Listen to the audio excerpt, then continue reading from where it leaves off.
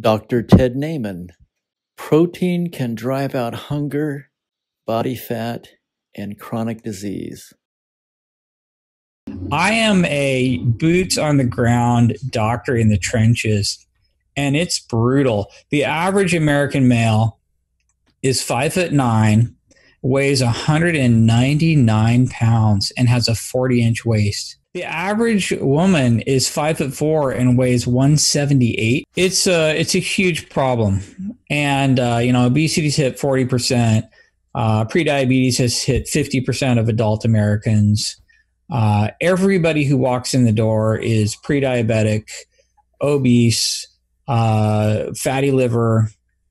It's just beyond epidemic. It's the largest epidemic, Homo sapiens have ever faced. It's a complete disaster. Every single chronic degenerative disease you can mention is associated with insulin resistance and metabolic syndrome. I mean, everything, heart attacks and strokes and cancers and Alzheimer's and all your autoimmune diseases, all your arthritic conditions, all your cancers and strokes and cardiovascular disease, they're all pretty much linearly associated with metabolic syndrome or insulin resistance, which is all just energy toxicity, which is all just being over fat.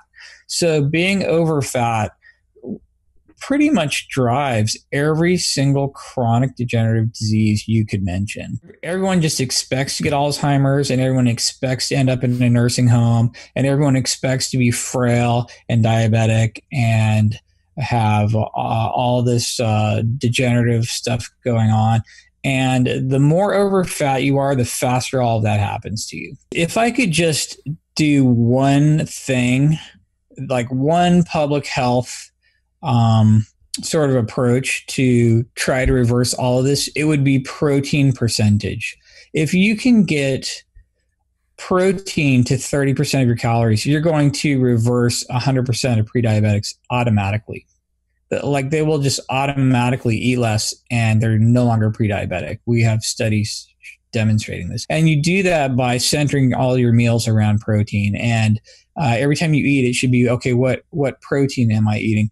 And I think that's our only hope. That's our only hope with the diabetes epidemic. It's impossible to overeat protein. You can't eat too much protein.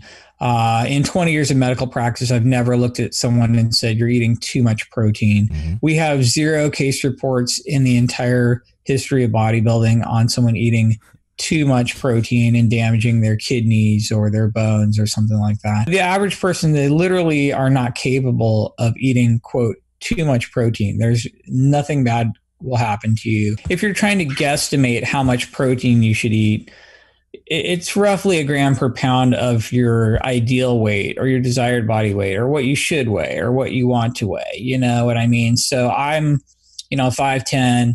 If I look up ideal body weight for a 5'10" male, it's 160 pounds. So I should probably target 160 grams of protein a day.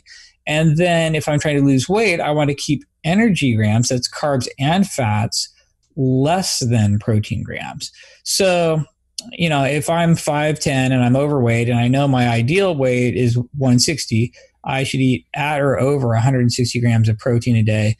And then I should eat under 160 grams per day of energy, which is carbs and fats together. Okay, for breakfast, I threw away the toast and the juice and the cereal and the croissants and the bagels and the donut. And I just ate my egg, my one 60 calorie, 6 gram of protein egg. But then I was hungry, 2 hours later, and I'm eating, like friggin' wheat thins and there's some muffins and I'm like, yeah, you have to take the stuff that's good and just amp it way up. You should be eating like, okay, how am I going to get a pound of meat or, a half a dozen eggs or, you have to up the quantity on this good stuff. And then you're just not that hungry. So we do these 24-hour food recalls. We find out what people are eating, and then we're like, wow, you're eating 60 grams of protein a day, and 400 grams of energy, and you need to flip that around and reverse it. So what is it you eat that has protein in it that you like? And then you have to make yourself almost eat that and crowd out the energy. You know what I mean? So step one, it starts in the grocery store. You go to the store and you buy all these super high protein foods that you are willing to eat or that you like to eat. It might be turkey bacon, it might be chicken breast, it might be fish, it might be lean beef, it might be whey protein shakes. Buying a lot of this stuff, like way more than you've ever bought before. And people are like, I've never bought, I've never cooked just like a pound of meat. And I'm like, well, yeah, and that's probably why you're overweight. And if you want a different result than what you've always gotten, you've got to do something radically different. So it starts in the grocery store. You buy an insane amount of protein. And every day when you wake up, you're like, okay, I need 160 grams of protein. It's over 1.5 pounds of lean meat. How am I going to get that? When am I going to cook it? How am I going to eat it? And it's really just procurement and logistics of high protein food. And so step one, the high protein foods. Step two is then like not eating a bunch of crap, but that happens naturally and organically after you've eaten the stuff you're supposed to be eating. And then exercise, like, weeks down the road when people start feeling way better, you just see their energy levels go way up. If you were partitioning all your energy into storage all day long, but now you're not, now the energy arrow is going the other way, it's coming out of storage, people just like spontaneously start working out. And I have people tell me, I'm warmer all the time. I don't have to wear a coat. I just feel this energy. I'm like spontaneously going for a walk. I'm like fidgeting more. I'm just moving more. Suddenly people aren't partitioning all their energy into storage and they've just got more energy available to do stuff with. And I almost feel like the intermittent fasting happens organically on its own. The exercise happens organically on its own. The not eating crap happens organically on its own. And it just starts with getting the high protein and eating it. And that's really the biggest factor, the biggest step.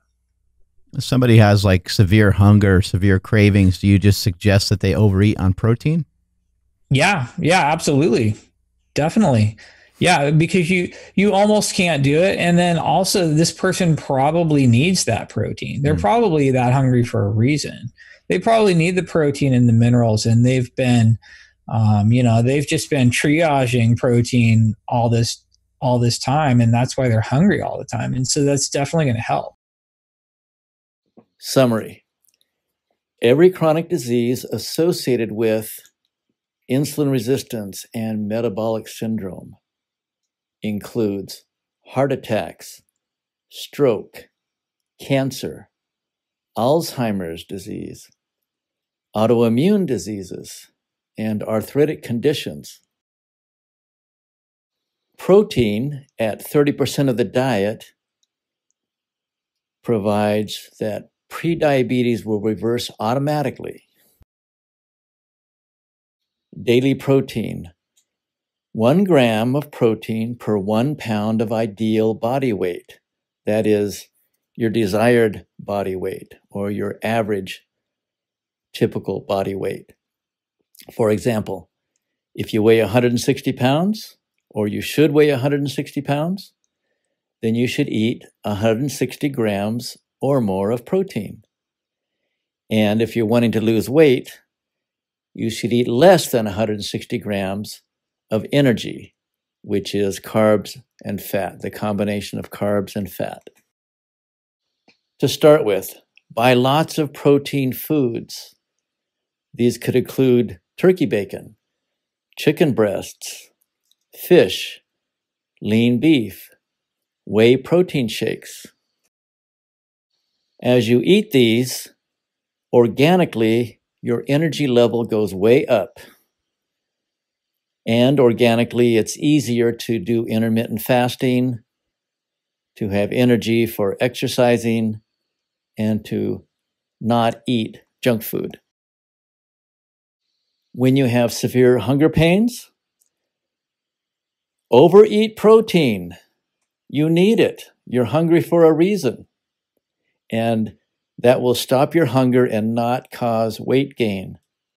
An easy example that's simple and effective is to drink a whey protein shake twice a day.